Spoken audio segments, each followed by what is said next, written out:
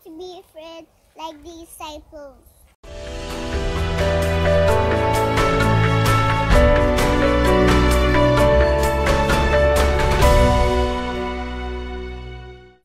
Now that you have so much spare time, why don't you try learning something new? Spend more time with God, or you could even learn a new language. Muchas gracias. Spend more family time. Example, family gardening.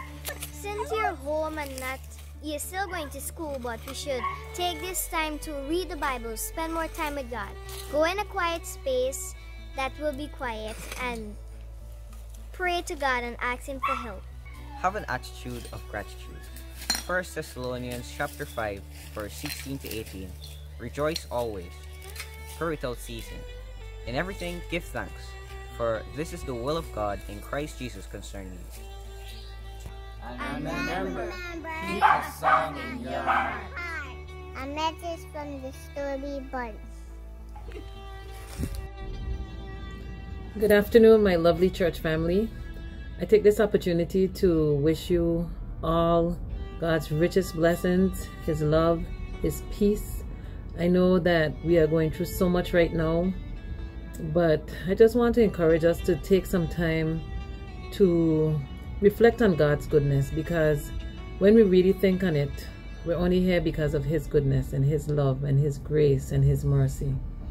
Last night I had to take some time to just reflect on my favorite Bible text, which is Psalms 46:10. Be still and know that I am God. In all the chaos, let's try our best to still our minds, still our hearts, and tune into God and just know that He is God indeed, and He will see us through this. So no matter what you're going through, let's try to be there for each other, whether it's a call, a WhatsApp, a thought, a prayer, and to be there for one another as God would expect us to be. So as the Sabbath draws near, I want to wish us all a happy Sabbath, that we will have some time to reflect on His goodness and to indeed relax.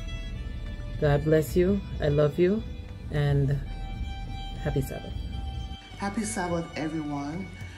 Just my scripture for inspiration for this week, I came across Romans 5:3 to 4.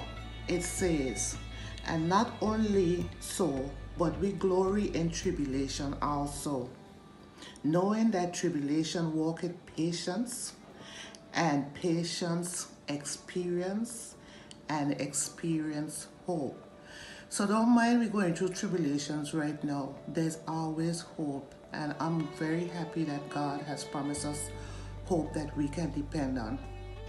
Brothers and sisters, good afternoon from myself and Crystal, and we are just coming to you to bring you a word of encouragement during these unprecedented and troubling times.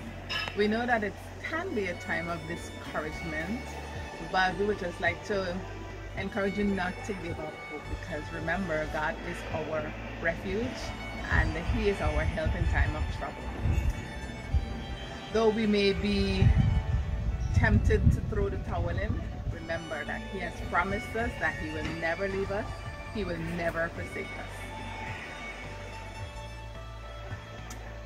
And I would like to share my favorite Bible verse, Psalms 91 verse 11. For He shall give His angel charge over thee to keep thee in all thy ways. Brothers and sisters, let us be faithful. Let us look to Jesus, who shall soon be the author and finisher of our faith.